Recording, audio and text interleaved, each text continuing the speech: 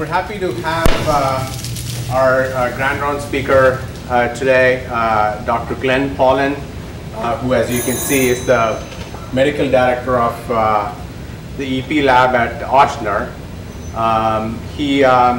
He did his residency, internal medicine residency from UPenn, and then went on to do his cardiology fellowship from New York Presbyterian Hospital, Cornell.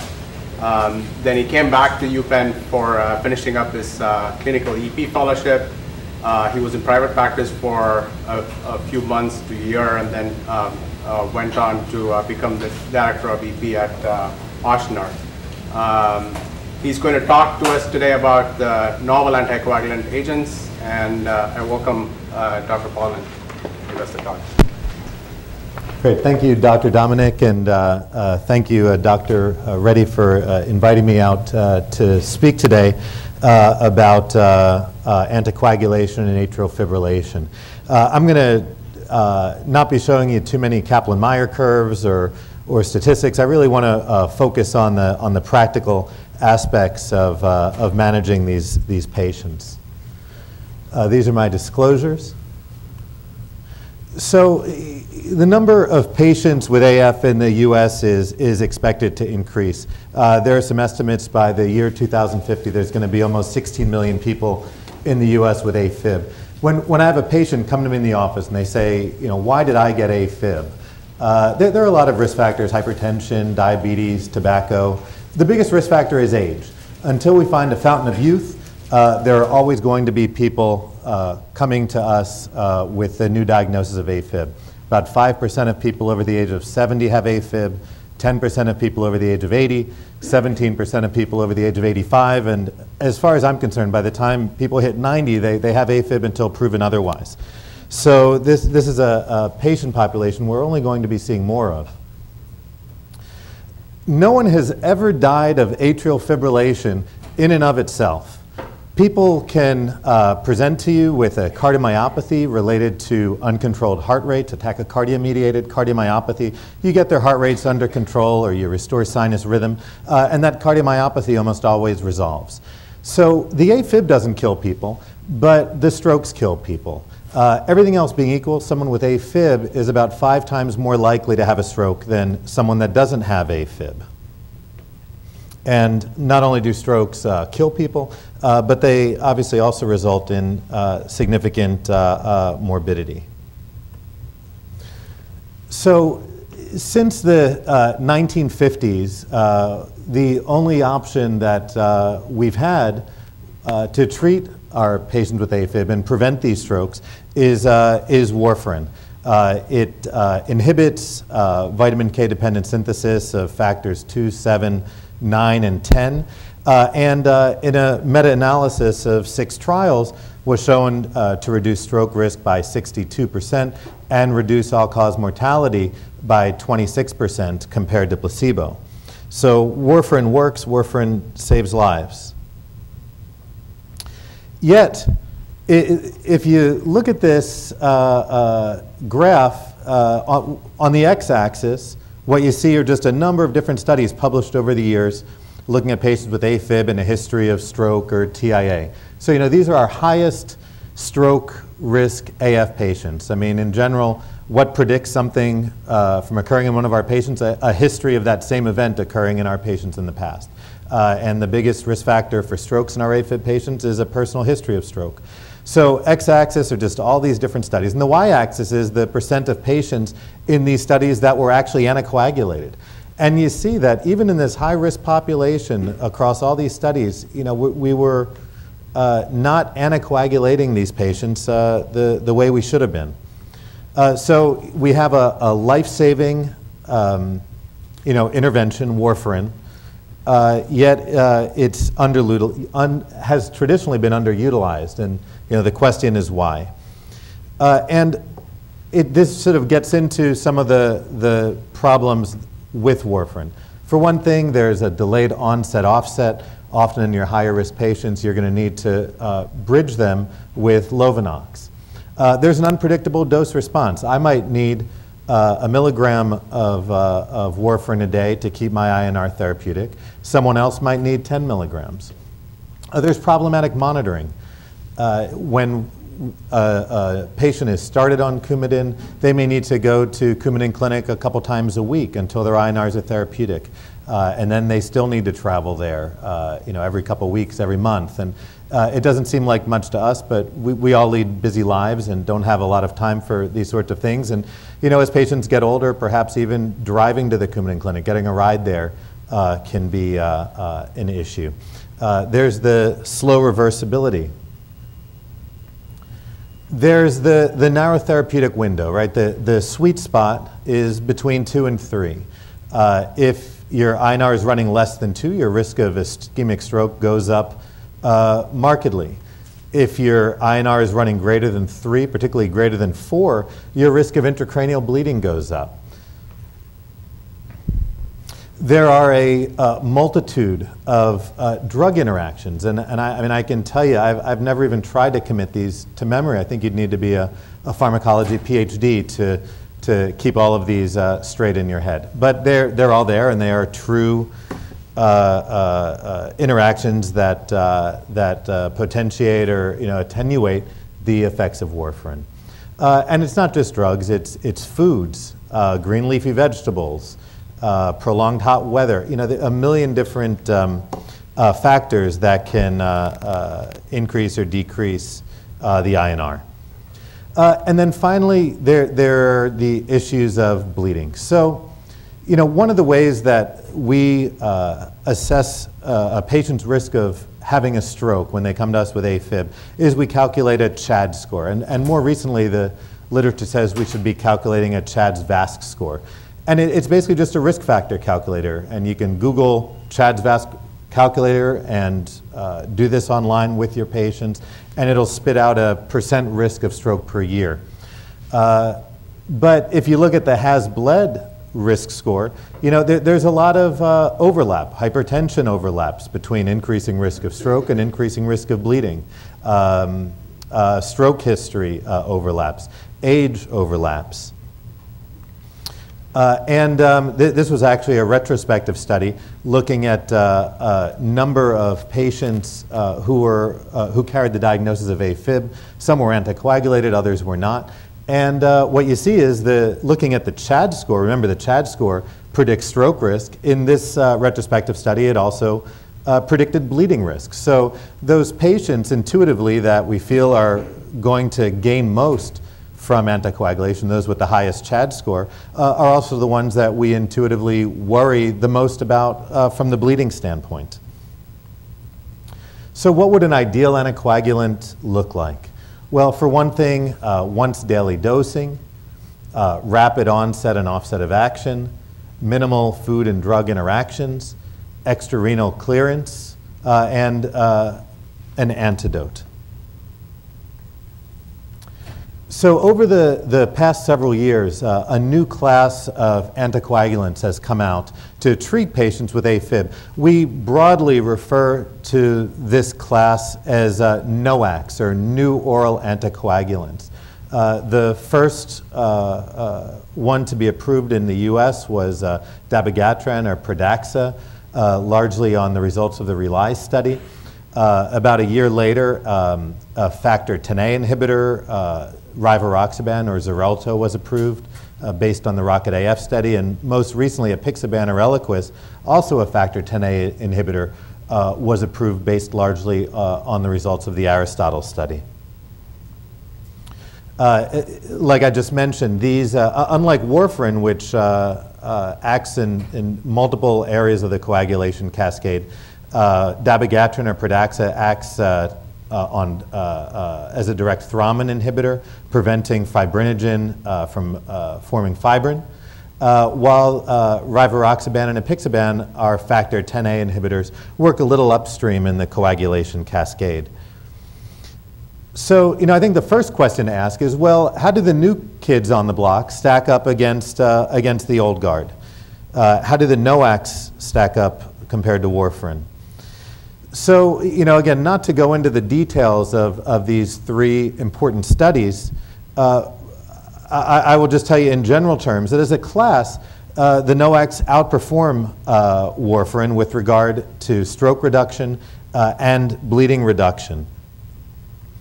There have been a number of meta-analyses published over the past several years. This is just one I happened to find looking at the NOACs as a class and comparing them to warfarin. You see on the left favor NOAC therapy, on the right favor warfarin therapy. And you see with regard to strokes, with regard to strokes, there's a significant reduction in the NOACs as a class compared to warfarin. And interestingly, if you look at what types of strokes are really prevented, you know, ischemic strokes, there's a trend toward a reduction in those. But it's really hemorrhagic strokes that these NOACs shine.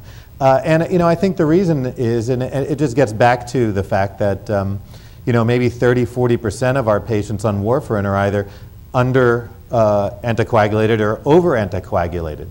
And my guess is most of them are probably over anticoagulated, the ones that are out of range. And I've never seen any data showing which patients from these three major NOAC trials had hemorrhagic strokes, but my guess is that they probably had supratherapeutic INRs. Pradaxa, Xarelto, Eliquis, you know, speaking in them in their brand name terms, you know, have much more predictable pharmacokinetics.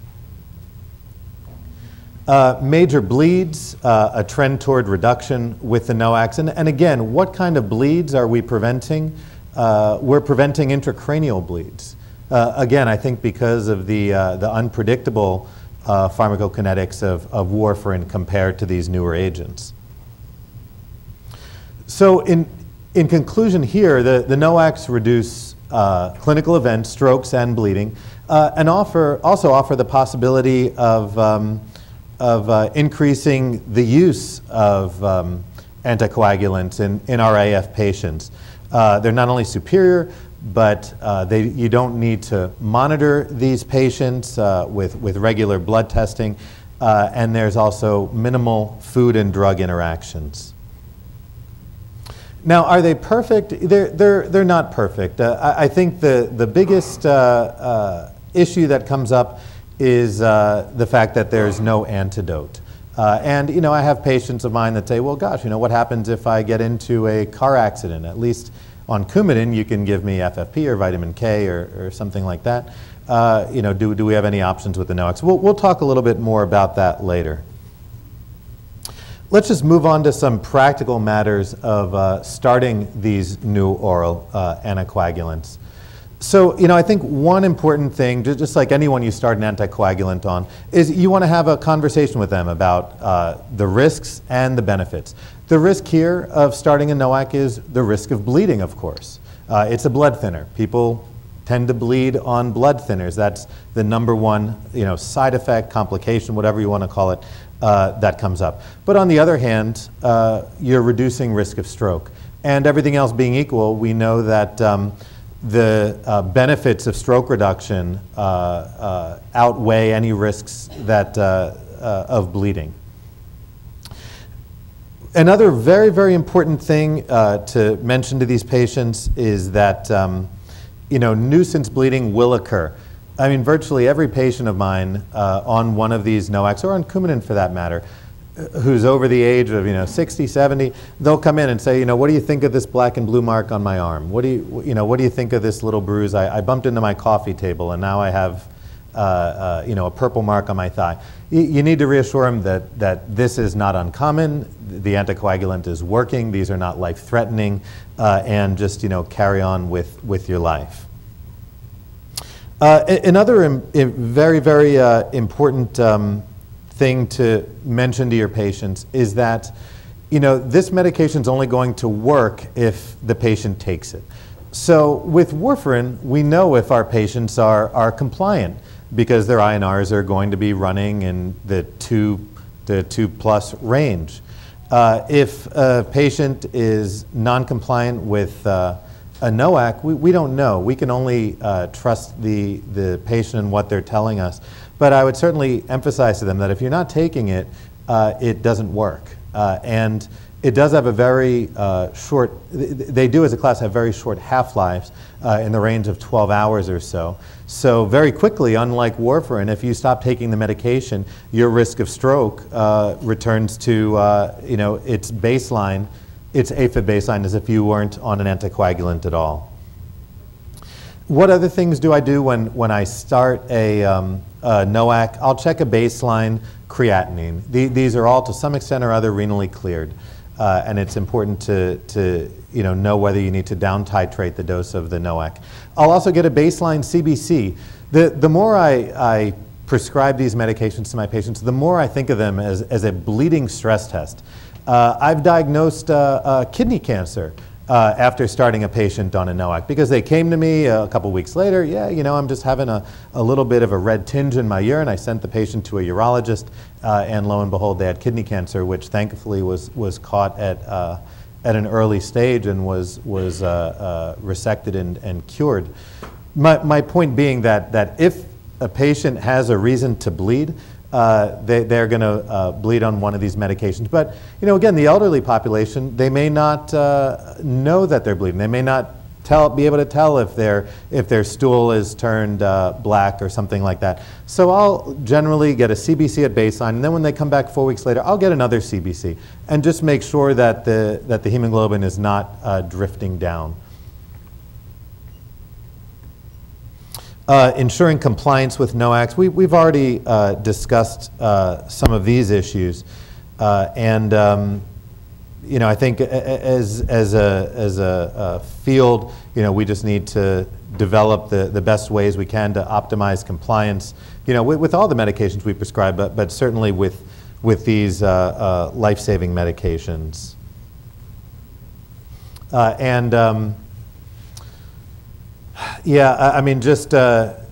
Again, number 4, if you suspect that you're dealing with someone who may not be compliant with their NOAC medication, just put them on warfarin if you have any question. How do you switch from one anticoagulant to another? And again, this comes up more and more as insurance is becoming more generous in their coverage of these NOAC medications. Well, going from one NOAC to another NOAC, let's say you're going from Pradaxa to Eliquis, it's very easy. You basically have the patient take their last dose of NOAC A, and then they pick up where they left off with the dose of NOAC B. If you're switching from warfarin to a NOAC, you stop the warfarin, you let the INR drift below 2, and then you initiate the NOAC. Lastly, if a patient needs to switch from a NOAC to a vitamin K antagonist, there are several ways to do this. The easiest way may just be to stop the NOAC and start Lovenox and warfarin and bridge with the Lovenox and discontinue when the INR is above 2. This is at least what the package inserts of these NOACs tell you to do. I think equally reasonable would just be to continue the patient on the NOAC, start warfarin, when the INR is above 2, stop the NOAC. On to management of bleeding.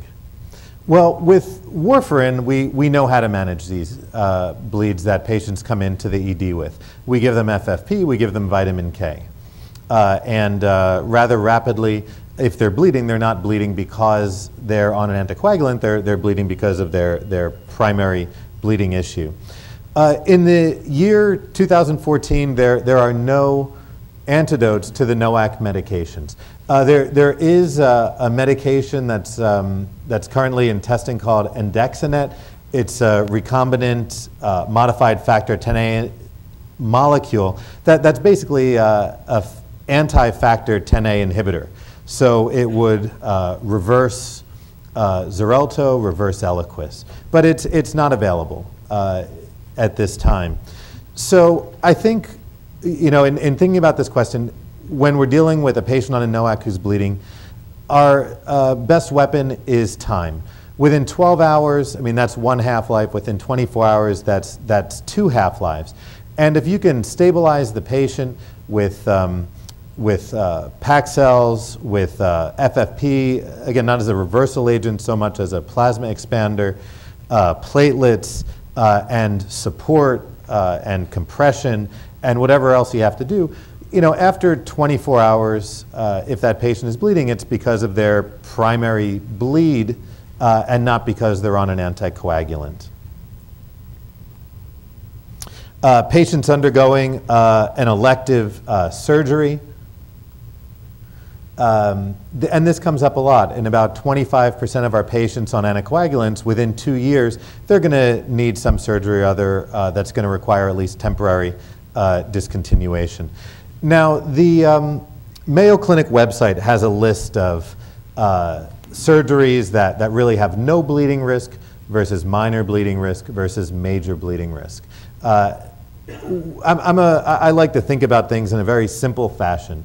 And in general, if someone is going for a colonoscopy, if I'm taking someone for an AFib ablation, if someone is going for a Whipple, just about anything outside of ocular surgery where there's really no vasculature that you can get into and therefore no bleeding risk.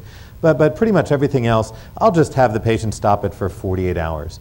You know, if you think about even a high CHADS-VASC risk score in an AFib patient, let's say someone's, you know, CHADS-VASC is, you know, 5 or something.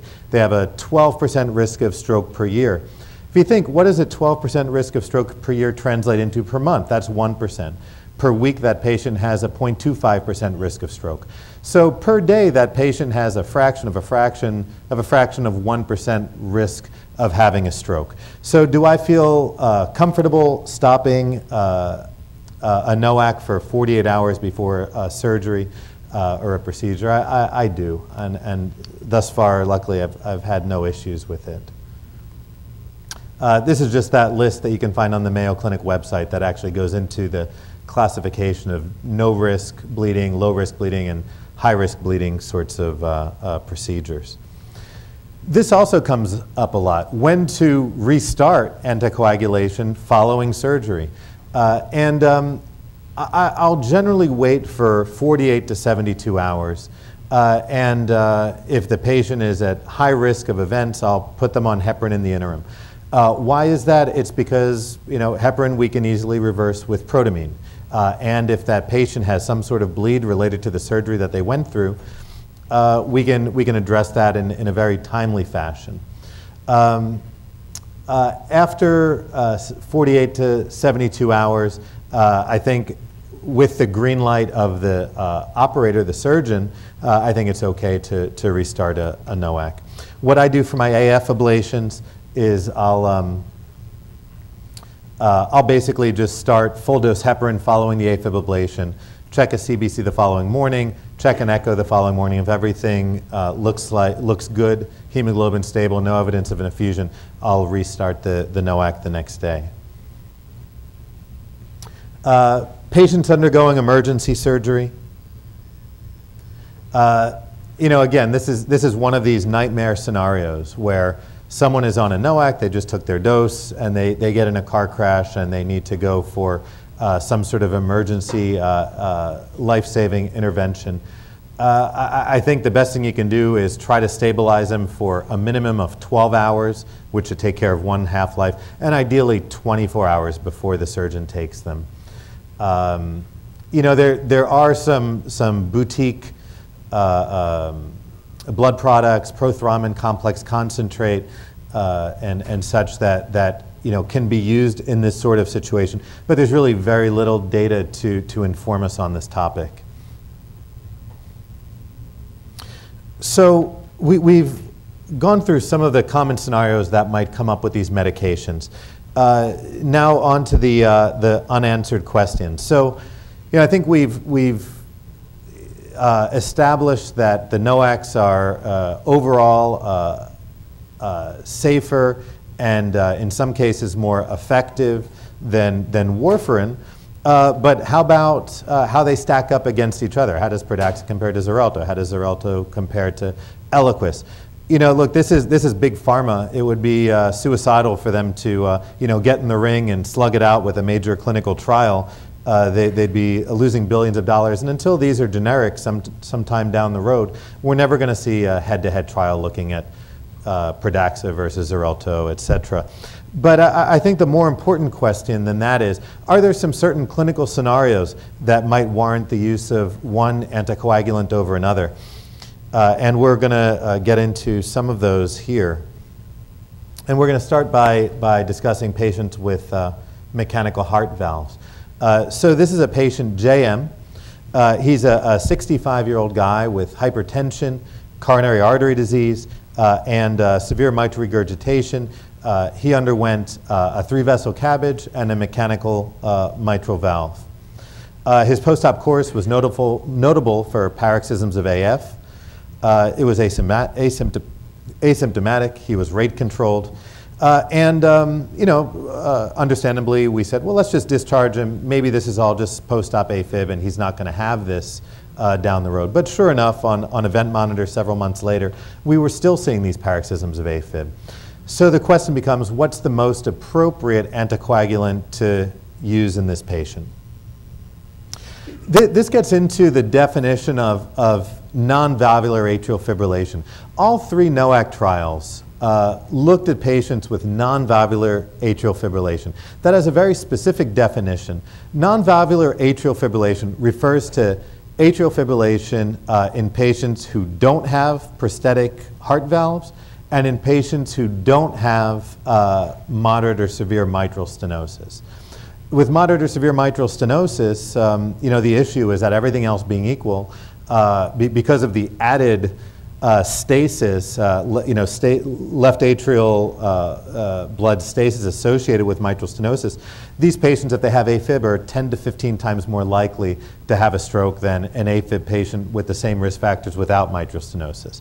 We don't see much mitral stenosis in the US anymore, but be that as it may. So mitral stenosis and AFib, that's valvular AFib. Prosthetic heart valves and AFib is valvular AFib. Everything else is non-valvular AFib. So is there any data to support the NOACs for use in this patient?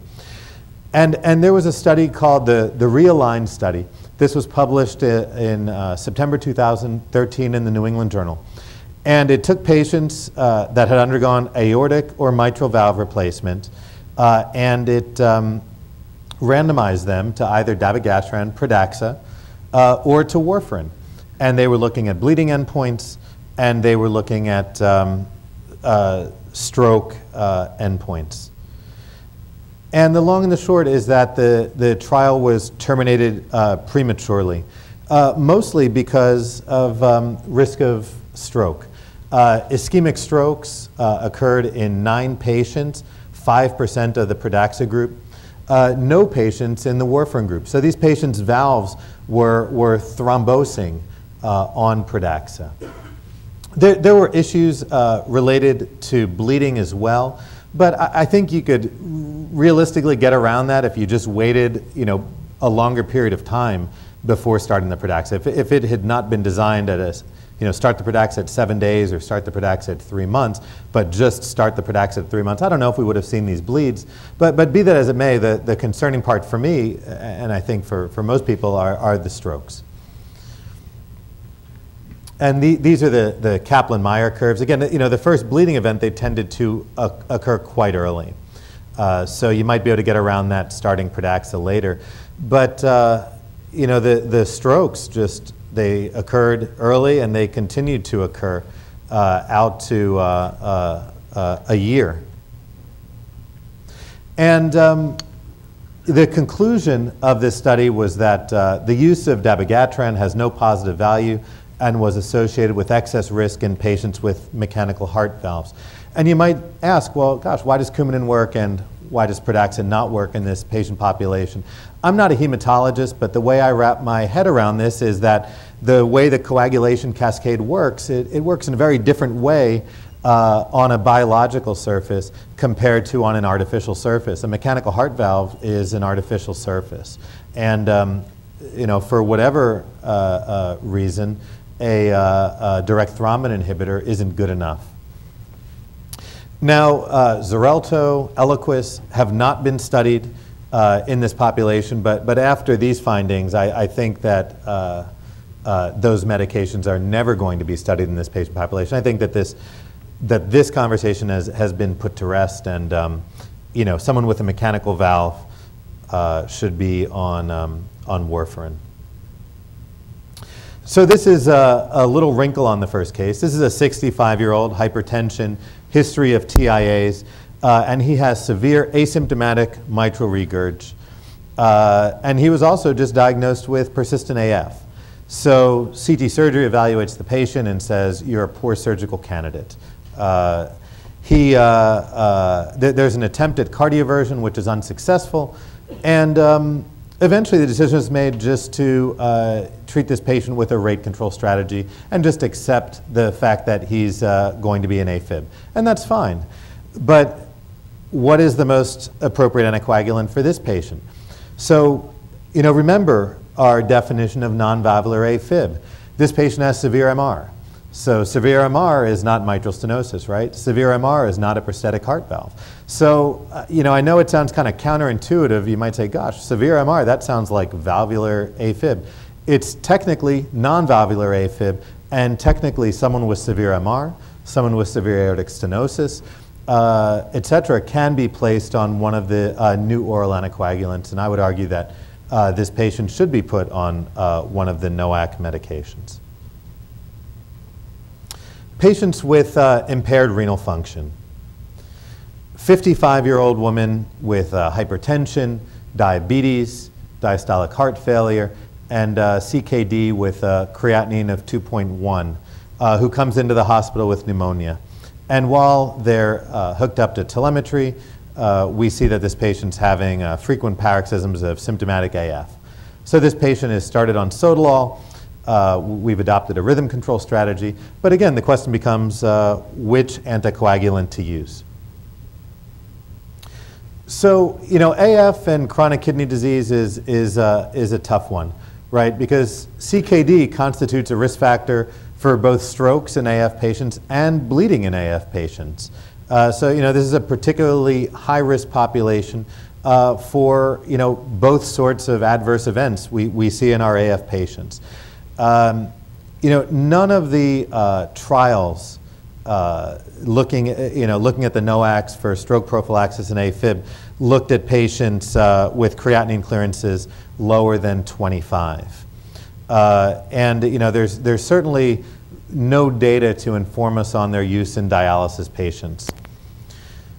If you look at the way that they're excreted, well, warfarin is not excreted at all by the kidney. So warfarin obviously would be a safe option in someone with renal insufficiency. Pradaxa is the converse. Dabigatran is 80% renally excreted. And there's some down titrations that I have not committed to memory that should be utilized if you're going to start this medication in an AF patient with renal insufficiency. Rivaroxaban, Xarelto, is about 2/3 renally excreted. It also has a down titration associated with it based on creatinine clearance. Apixaban, Eliquis, 25% renally excreted. There's not a specific down titration for apixaban in this population. What the FDA has asked us to do, and the manufacturers, is you calculate an ABC, age greater than 80, body weight less than 60 kilograms, creatinine greater than 1.5. If they have two of those three ABCs, you down titrate the apixaban dose from 5 BID to 2.5 BID.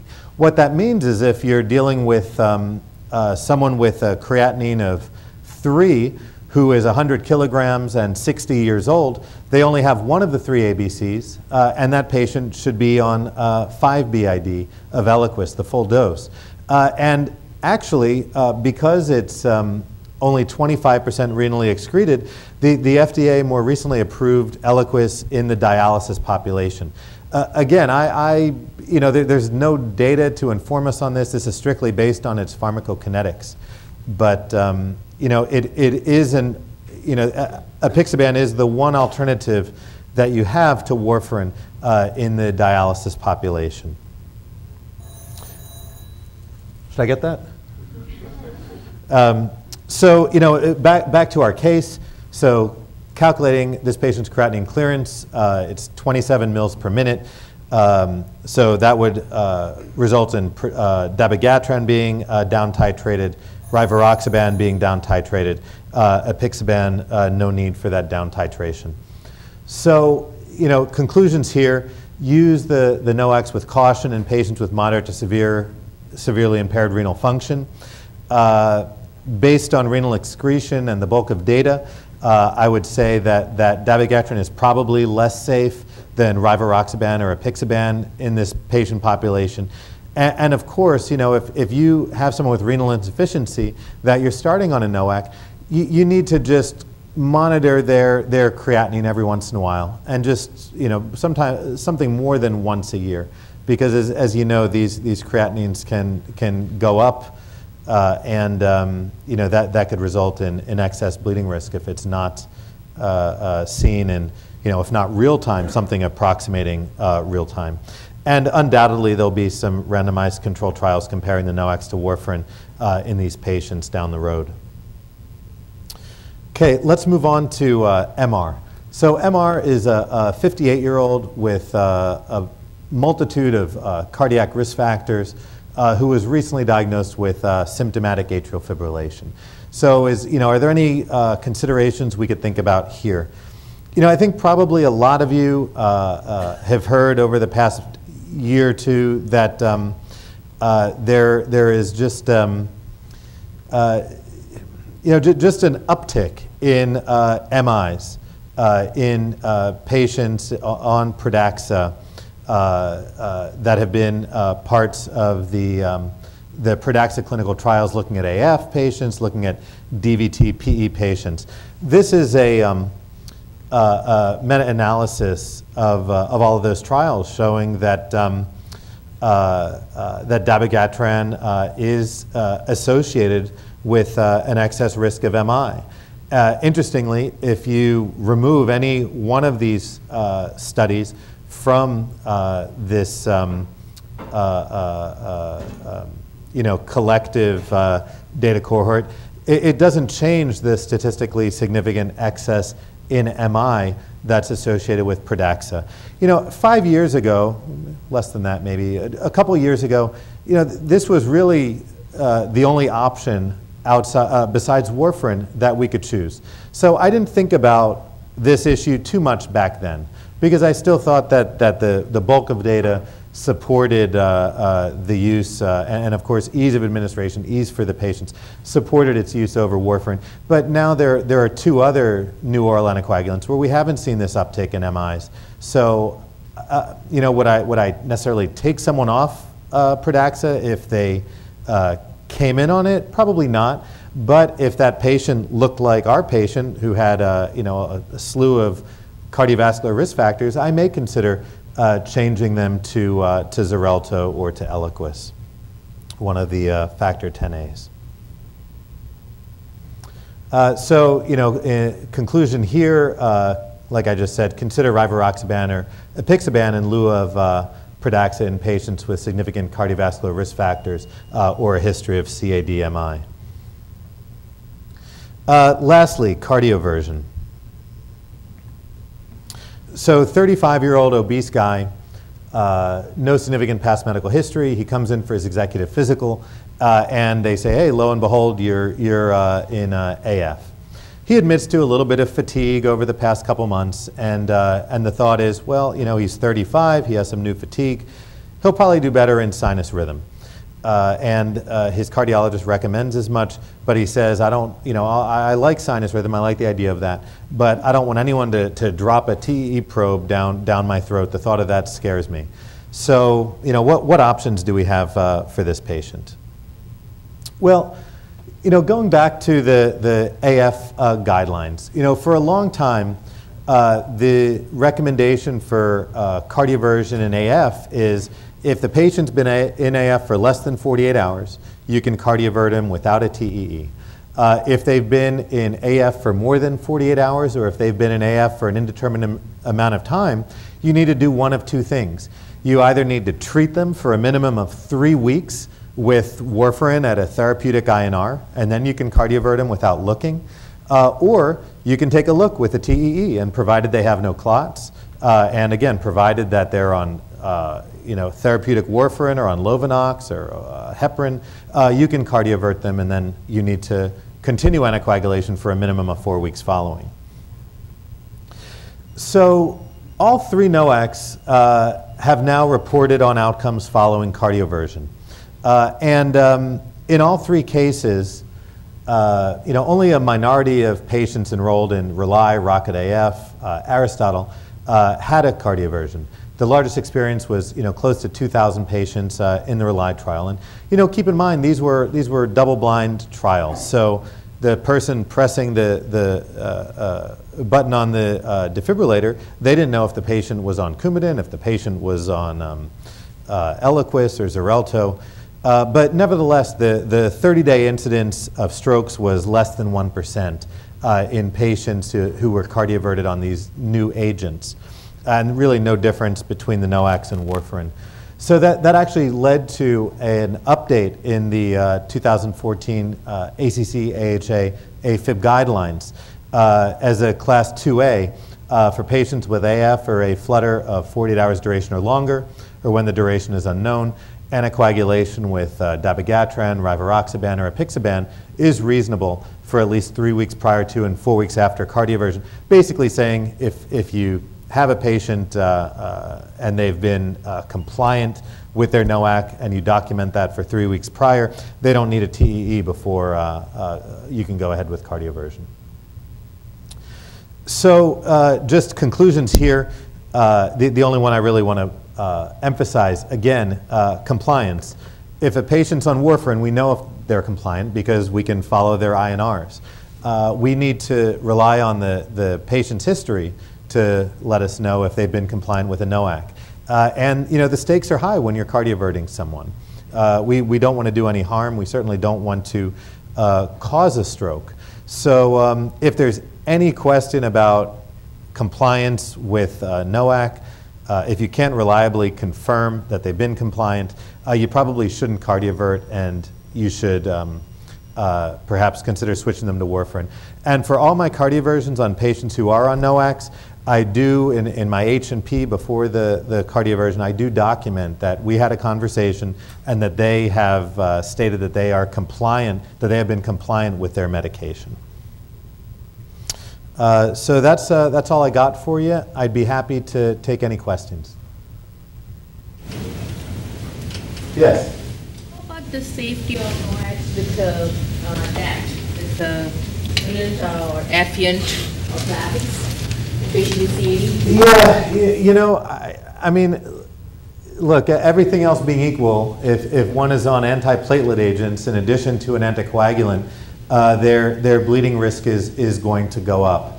I think for, in some cases, you can get around this by putting in a bare metal stent. But, that's because then you're only, you only require really, 30 days of dual antiplatelet therapy. But that's not always optimal. I mean, someone is doing a left main intervention, or maybe not a left main, but some, proximal LAD intervention. I'm not an interventionalist, but clearly there are cases where a drug-eluting stent is much preferable to a bare metal stent. I think at least for the elective cases, semi-elective cases, the best thing you could do is to have a conversation with the electrophysiologist about it. Look, the bleeding risk is going to go up, but I still think that for the majority of patients, the interventionalist should put in what they need to put in. If you have someone who's very old, you very much worry about bleeding, perhaps consider a bare metal stent. Conversely, if you have someone who you're very worried about bleeding, but they have a low CHA2DS2-VASc score so that their risk of stroke per year is in the range of 1%, 2%, You know, again, I think as long as you are thoughtful about it and you document your decision making, you might say, okay, well, we're just going to go with dual antiplatelet therapy for a year and hold off on anticoagulation. I don't think that there's a blanket recommendation I would make on this subject. It's really just a matter of you know, collaboration between the interventionalists, collaboration communication between the interventionalists and the EPs, you know, weighing the risks and benefits of the different options available. Yes?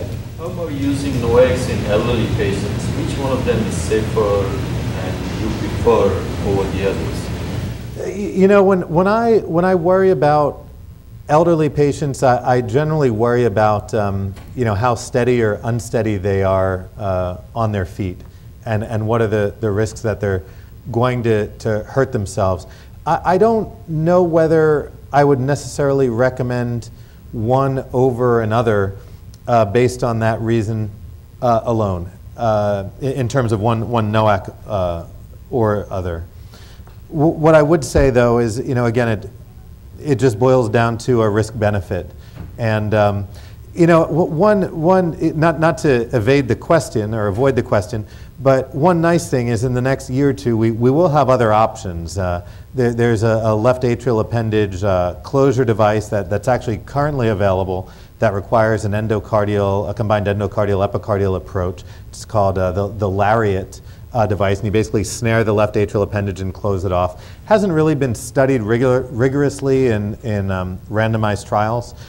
There's another device that is probably going to get FDA approval sooner rather than later, the Watchman device, which is basically a device that is delivered endocardially into the left atrial appendage, and it's just a you know, it's just this kind of mesh that you deploy in there that endothelializes over time and just takes out that space.